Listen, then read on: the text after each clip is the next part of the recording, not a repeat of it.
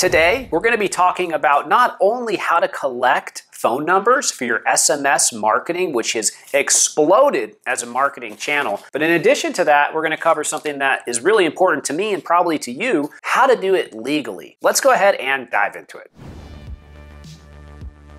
Before we get started, make sure to subscribe and click the notification bell so that you can get more videos like this in the future. So SMS campaigns are highly profitable, but they come with a lot of red tape. Let's learn some of the rules around this so we can be a little bit more educated. It's actually true that violating SMS regulations can cost you hundreds of thousands or millions of dollars. For example, if you send texts to 100 people without consent, you could be facing $5,000 in fines. And if the court rules that those numbers are stolen, it's actually $15,000 in fines. You need express consent. You cannot text message anybody without permission. You get this by having the customer knowingly opt into your text campaign. And that doesn't include somebody just giving you their phone number. It doesn't work like that. They have to opt in. It shouldn't be a surprise. They should know that they're on the list, right? Let's talk a little bit about easy opt-out, because that's pretty important as well. So all campaigns must let the people who receive the text opt out easily. They should be able to reply to the sender at any time, stop, and they're off the list. Now, it doesn't always need to be the word stop, but something like that. Something that's inside of the text that says reply with this. Let's talk a little bit about time of day. So according to the Telephone Consumer Protection Act, you should only send texts between 8 a.m. and 9 p.m. Monday through Friday. So if you're texting people late and on the weekend, not good. Let's take a minute and talk a little bit about strategy, okay? So now that you know the rules around SMS marketing, how do you collect numbers in a legal and consumer-friendly way? One thing you could do is host a contest. Legally. You want to promote a contest offering prizes to anyone who signs up for SMS, but don't forget to state what you'll do with their number, what they can win and how, and make sure that they've got opt-in consent as part of this. Now, another thing you can do is use a keyword campaign. A keyword campaign lets people sign up for SMS marketing by texting a number with a word.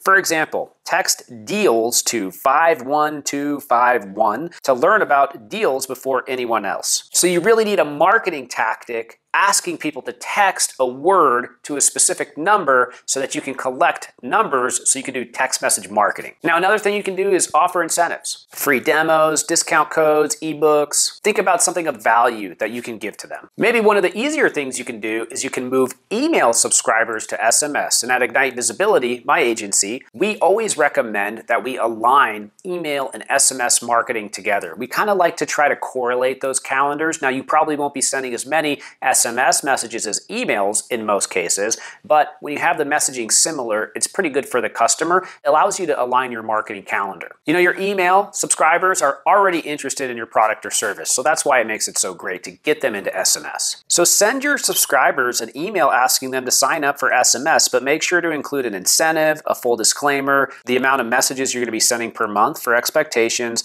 and then making sure that they understand opt-out instructions. Now, another thing you can do is you can just ask directly. You can verbally ask a customer to sign up for your SMS campaign. No matter how you approach SMS marketing, I recommend you do it. It is really working specifically for e-commerce as well as consultation follow-up, booking appointments. It is really the most open form of communication right now, and we're seeing fantastic results. If you need help with SMS marketing, let us know. Please leave me a comment, leave me a question below. I always appreciate it. I love chatting with you online. I'll see you next time. Goodbye.